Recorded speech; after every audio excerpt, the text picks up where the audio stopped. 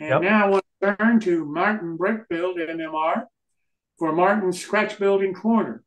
Now, I have to say, this is going to be a little longer than Martin normally takes, but this is the last time we're going to see Martin until September because he won't be doing one next week. He won't be doing one on the 31st because the 31st is when we introduce all of the winners for our scholarship.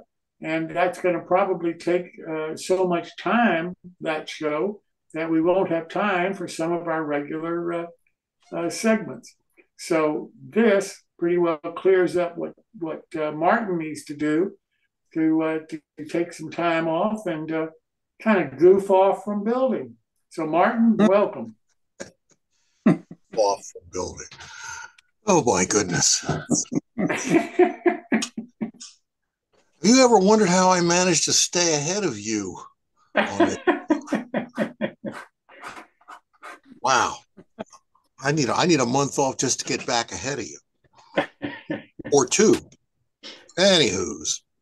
So yeah, we're going right to the end point tonight. We're going to go through probably, I don't know, 150% more than my normal slide length just to wrap things up, sort of, probably. So here's where we left off last week. We got a box with a front and some scribbling and some framing and what have you, and some holes for window and doors. And basic rectangular box, not too fancy, not too complicated. And yeah, we had an addition. So I kind of neglected that last week, but we put the addition together. It's just board and batten from, I guess, Northeastern. A lot of the same balsa framing on the inside, some 1/32 sheet on the top for a roof, and some framing around the bottom as well. Okay, so we put things together here. There's a lot here going on. So I've added a foundation. That's out of my own molds. That's some dental stone material foundation that's been scavenged from other things and copies made, and use a 4-in-hand to shape it and get the corners to join together. And we'll come back to painting about it later. There's a front deck. That's just some leftover stained coffee stirrers. Everybody's familiar with coffee stirrers.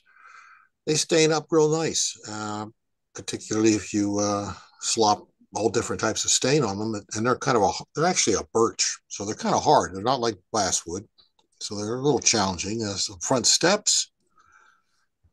The addition's been tacked on. It's up on steps, up on pillars, posts. Decided to keep this off the ground, not on a foundation. I mean, you need a place for raccoons to live in the hot days right now. The front facade, well, we've got all kinds of extra little pieces of wood added on here. There's a piece of quarter round at the top. There's another piece of quarter round. There's some other pieces of trim quarter round, other shapes. This is a piece of trim that came out of an old Ambroid Pennsylvania Railroad X23 kit. I just happen to have a section of that left in my leftovers box. Just apply that over that one strip that I left bare. So we've got a little bit more ornate front here, not just plain clapboard and flat spots.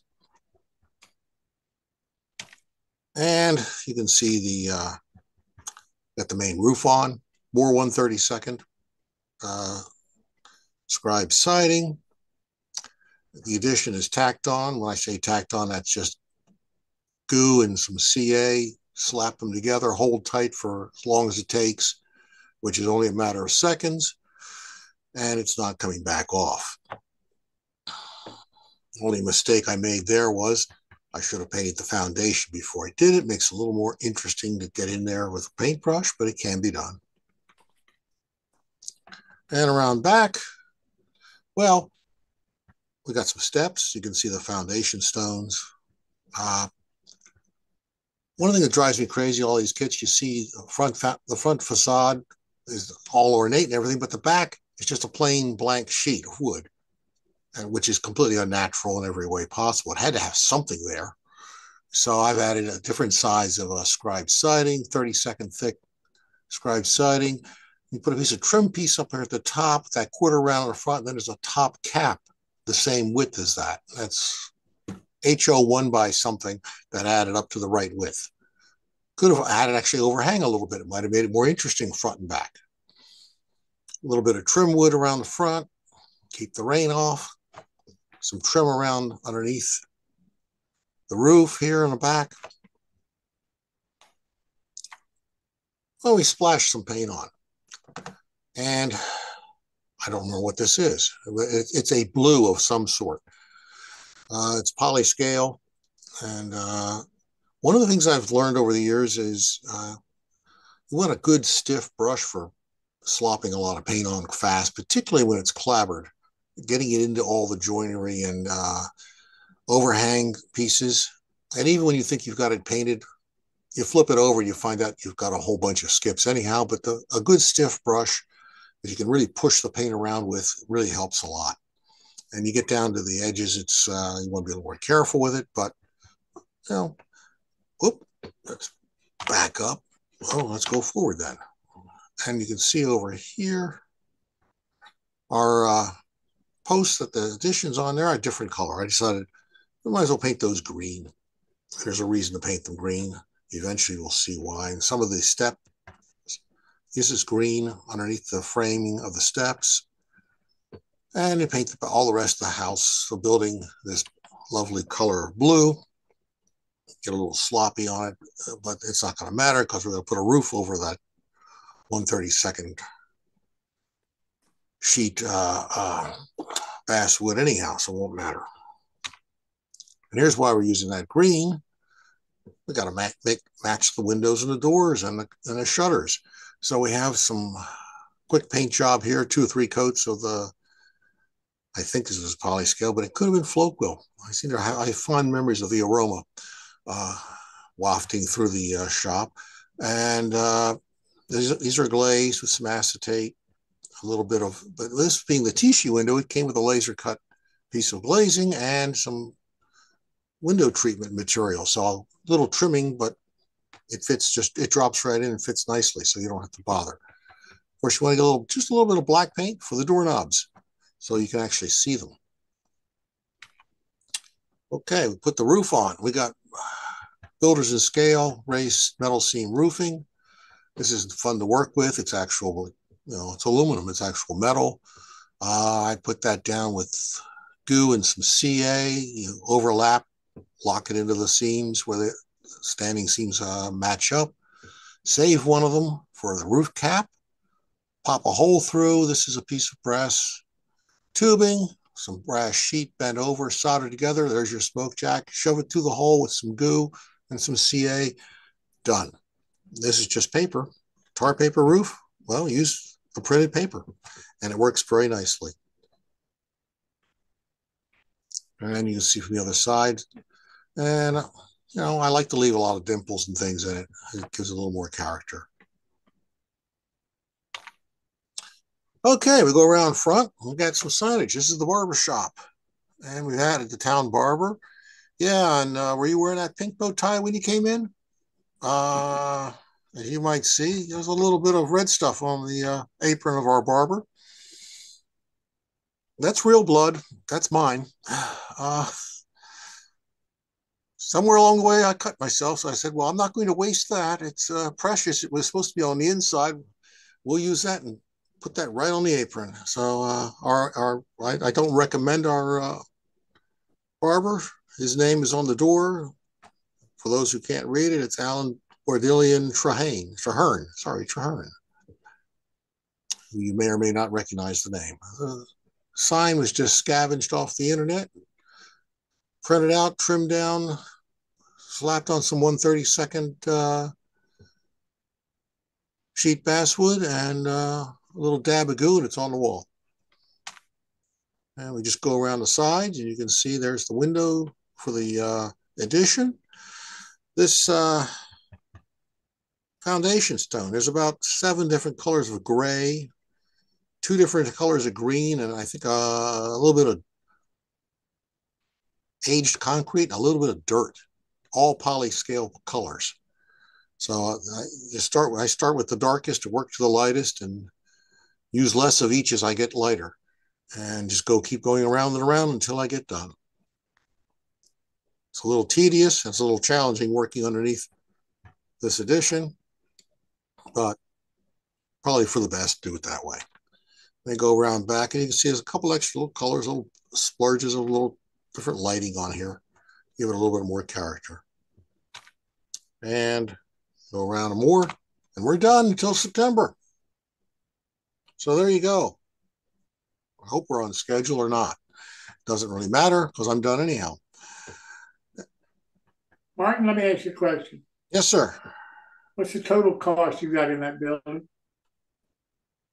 I don't know, $10. Add the cost of the figure. Artista figures are expensive. That's probably $8 right there if you had to buy it. I came out of one of the boxes I have of figures, but the rest of it, it's all DIY.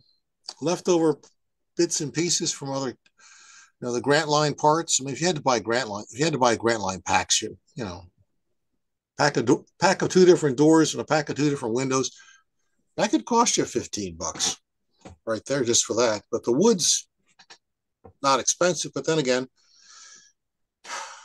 most of the wood on that is leftovers, and I buy my wood in bulk. So I'm buying 20 sheets of 3-foot long clapboard. That lasts for a while, but over time, the cost of that is pretty cheap. It's not very much money. You stretch that out over 8 or 9 or 20 buildings, it goes down in price pretty fast per building. Well, let's say you're a new modeler, you don't have an inventory, you don't buy Oh, bulk yet. So you might have what, 50, $60 max? oh yeah, at the most. So from one side of the coin for a no scale building, you scratch build it.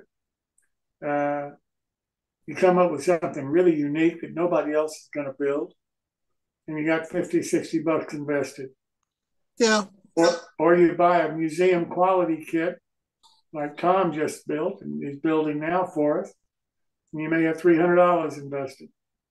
And it just goes to show the variety, in my opinion, of what an O scaler, what an HO scaler, what a S scaler, what an N scaler can do in this hobby. It's all about how much work you want to do and how much effort you want to put into finding the materials and buying them and so forth, rather than having a manufacturer do all of that work for you and put it in a nicely packaged box.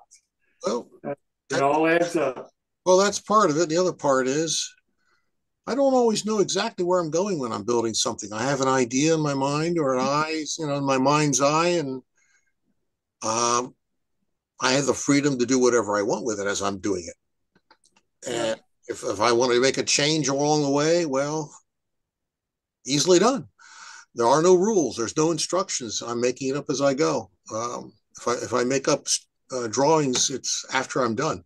So It kind of shows you the variety of decisions model railroaders have to make. And that's what that to me is what makes our hobby so much fun. yep. Martin, thank you so much. Now you can go goof off for 6 weeks or so and try to figure out what else you're going If you could see my workbench, you'd know that's not happening. to do. Hey, I appreciate everything you're doing. Thanks so much, Martin. Okay.